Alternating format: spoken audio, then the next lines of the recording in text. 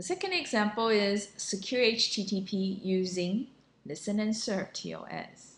So this API here is part of Golan's built-in web server.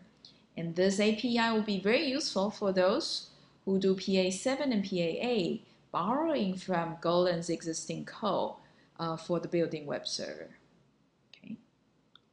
Now, let's see if this example will inspire you in terms of changing your PAA so that it will work in a secure way. So this example is called the sec handler response.go. Yeah, so it's a slight extension of the handler response.go in PA8. So if you look into the code, you'll see that, well, in fact, all the lines are the same except for the very last line here. http.listenandserve TOS. Okay. Originally in PAA, it's only http.listenandserve. So that is the API to start the server listening and begin serving files. Now, adding the TLS here is essentially indicating the API is extending listen and serve to do secure listen and serve. Okay.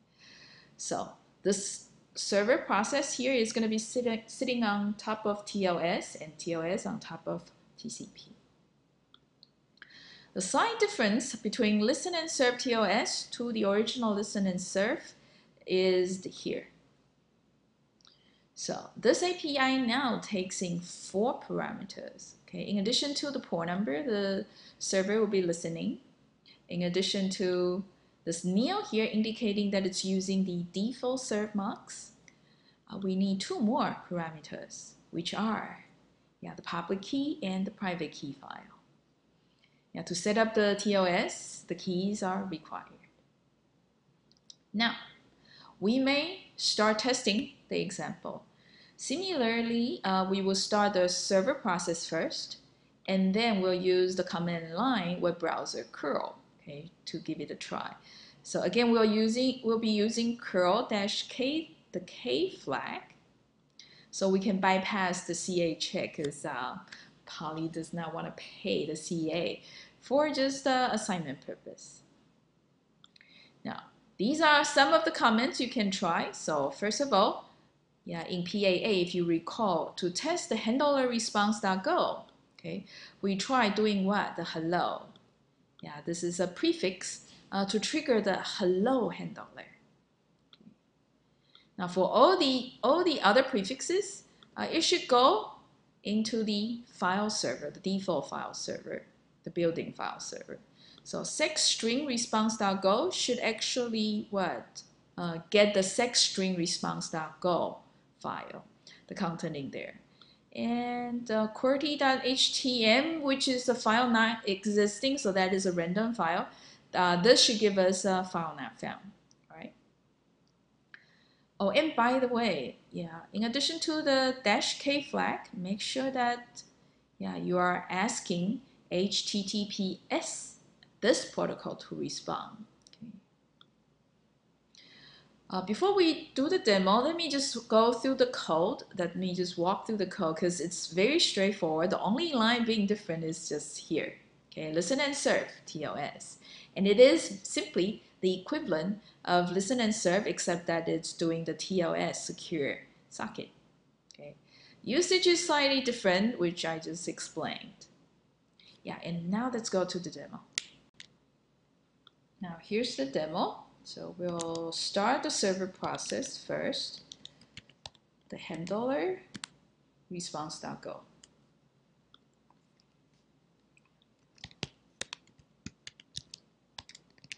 All right. And we now curl-k in HTTPS to the local host. Let's try. How is hello handled this time? There. Okay. HTTPS working, and then it gets us the string hello world. Okay. So this is what the hello handler is supposed to do. Let's try to grab an existing file. I think the server test is still in my directory. There. We get the content of the server test.html. Let's grab a non-existing file. Let's say blah, blah, blah, .txt and see. There.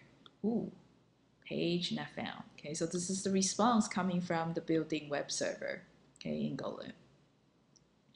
Great. What should we do now? Oh, yeah, we could do the TCP dump to see if indeed these HTTP messages being exchanged are encrypted. So let's do the same.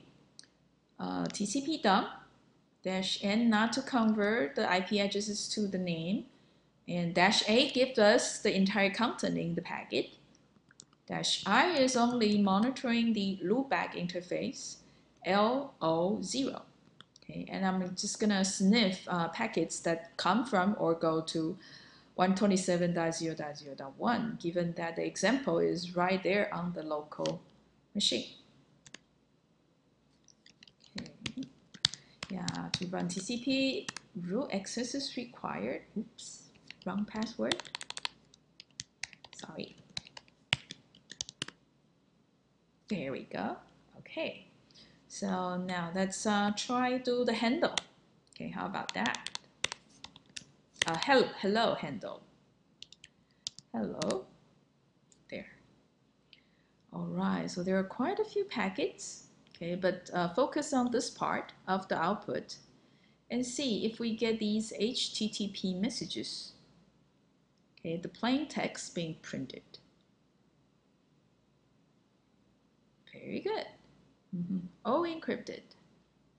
Can tell what's inside, you see. Can tell what's inside. Yeah, this is probably the part that the certificate is being exchanged. So you see NTUEE, EDU.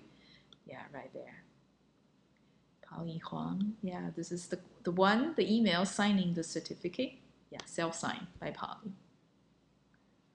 Yeah, you see a little bit of information, but it's actually higher level. We do not see the content of the HTTP request or reply message.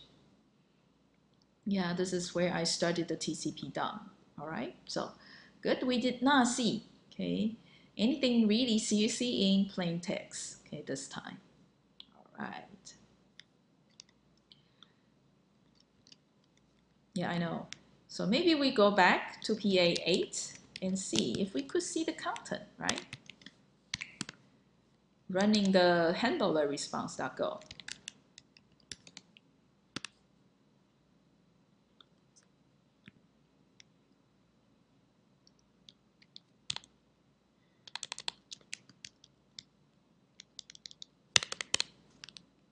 Okay, let's see. All right, good. I'm still getting the hello.world, so server is working. And you know what? Right here, okay, we see the response coming back to the client. So yeah, this is the server, IP address, port number coming back to the client. Yeah, you see very clearly, yeah, the status line. There's one header line saying the date, another header line saying the content size, and the format, and then an empty line, and then the data, and then the ending line.